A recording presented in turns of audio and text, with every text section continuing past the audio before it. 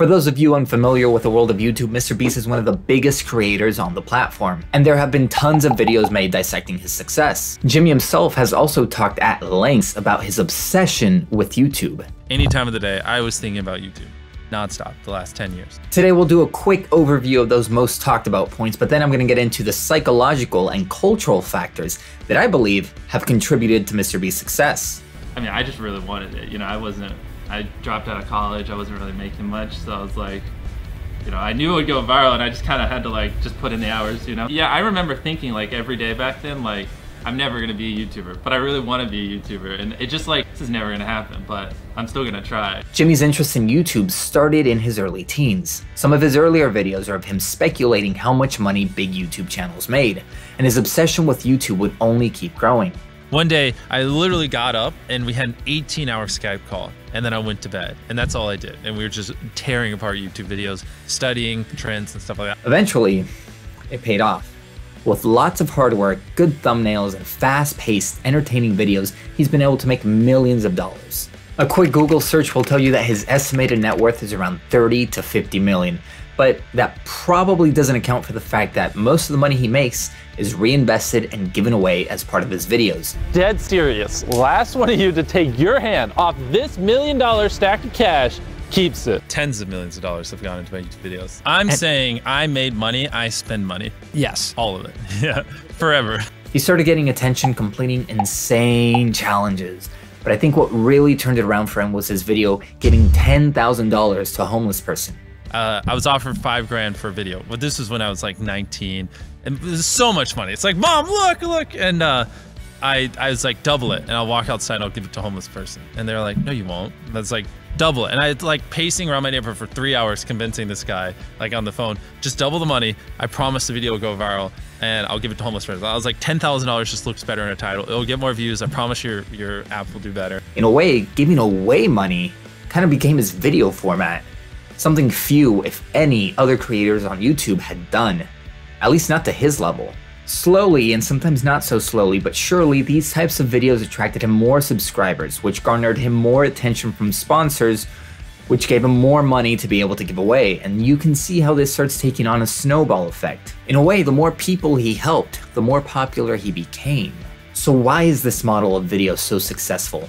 Well, first of all, the MrBeast channel does a spectacular job of holding the people's attention. Jimmy has spent countless hours studying YouTube. Imagine spending 10 years of your life only thinking about one thing every waking hour of the day. And his videos are fast-paced with practically no dead space or pointless shots, unlike me. He gets straight to the point and his videos are super entertaining. But why are they so entertaining? Well, that's where I believe the psychological and cultural aspects come into play. This is Jeopardy! Wheel of Fortune!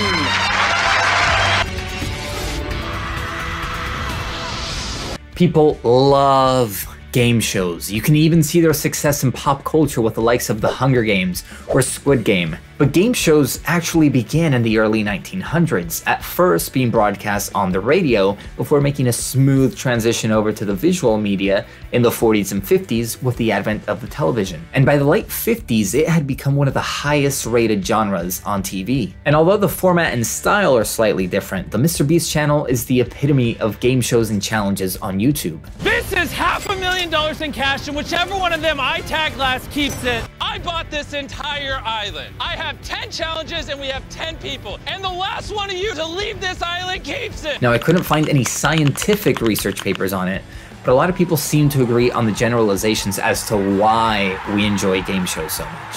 Games are pretty much universal. We all played games as kids, and some of us keep playing games as adults. Game shows are suspenseful, and a lot of them have a format in which we, the audience, can also participate and learn. And whether it's people competing against their fellow peers or against the game itself, they're competitive, and we as a society love competition. For the win! Yes! Yes! People are so invested in this genre that back in the late 50s, when it was discovered that the game show Dotto